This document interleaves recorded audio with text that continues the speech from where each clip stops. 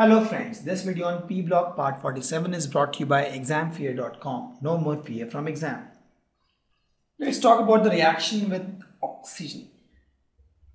Like halogen will form a lot of oxides with oxygen. Okay, so as I told, halogen forms many oxides with oxygen, but most of them are unstable. For example, fluorine will form two oxides, OF2, O2F2. This is my oxygen fluoride. This is dioxygen difluoride. And out of these, this is actually thermally stable at 298. Thermally stable at my 298 Kelvin. But this is unstable. Okay. Please note, as I told you the name, this name is oxygen. This is called oxygen fluoride. And this is called dioxygen fluoride. Okay. But if you talk about other fluoride, oxides, you see the formula as, for example, Cl2O, Cl2O3. So in this case, first chlorine comes, then oxygen comes. But here first oxygen comes and then fluorine comes. Any guess why? Think from the electronegativity perspective. I told that the first element is more electropositive. This is more electronegative. If you talk about the electronegativity, fluorine has the electronegativity of 4. Oxygen is almost 3.44. Then we have chlorine 3.16, and then I have bromine is almost 2.96, and then I have iodine that is almost 2.6. So if you compare oxygen and fluorine, fluorine is more electronegative, so fluorine comes in the last, oxygen comes in the first. If you compare chlorine and oxygen, chlorine is more electronegative, so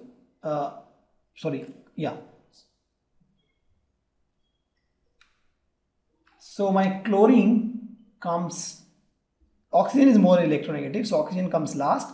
Chlorine is more electropositive, so chlorine comes first. Okay. Same thing if you see the bromine oxide or something like this. So oxygen is more electronegative, oxygen comes in the last, bromine comes in the first. Iodine also, oxides are of this form, I2O4 kind of form, or I2O5, I2O7. So this guy also, if you see, oxygen is more electronegative, so oxygen comes later. And because of this, if you see, this is called oxygen fluoride, but other halogens, if you see, they are called halogen oxide. Okay, this is oxygen fluoride kind of name, dioxygen fluoride, but this is chlorooxide, right? Dichlorooxide, dichlorotrioxide, those kind of name. Correct. This is oxygen fluoride and this is halide first and then oxide. Please pay a little attention here. Why? Because of the change in electronegativity here when you talk about oxygen and other elements. When we talked about HX, so in this case all the X were more electronegative, so it was always HX. When you talk about oxygen and X combination, fluorine comes later, but chlorine, bromine and iodine, they comes before oxygen because of the electronegativity difference. Okay. Now let's talk about the uses of this. For example, O2F2 is my dioxygen fluoride, and this is used for nuclear plants. It is used to oxidize plutonium from nuclear plant. Plutonium directly from nuclear plant is dangerous. So what we do is this O2F2 will actually react with this plutonium and to form PuF6. And this is not harmful. Okay. Now let's talk about this. Fluorine is done. Let's talk about the oxides of chlorine, bromine and iodine. So we talk about chlorine. So chlorine have different oxides, Cl2O, Cl2O3, ClO2, Cl2O6, Cl2O7, like that. If we talk about bromine, bromine will have different oxides, Br2, Br2O5, Br2O7, like that. And if you talk about iodine, it will have oxide like I2O4, I2O5, I2O7, and like that. Okay, these chlorine oxides are actually explosives. These are all explosives. These bromine oxides, they exist at low temperature. They exist at low temperature. If we talk about the iodine one, they actually decompose. They decompose on heating. On heating, this decompose. So stability of oxide, if you talk about, iodines are a little more stable. Then we have bromine, and then we have chlorine. And the chlorines are explosives. These bromines are okay, they exist at low temperature, but the iodines ones are again more stable. They decompose only on heating. But the chlorines are pretty explosive. This ClO2 actually is used for breathing agent.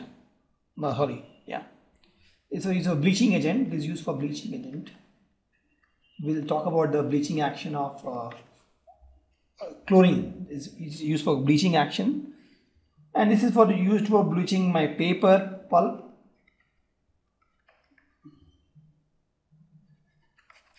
Also for bleaching clothes to give different shades in the textile, we use that.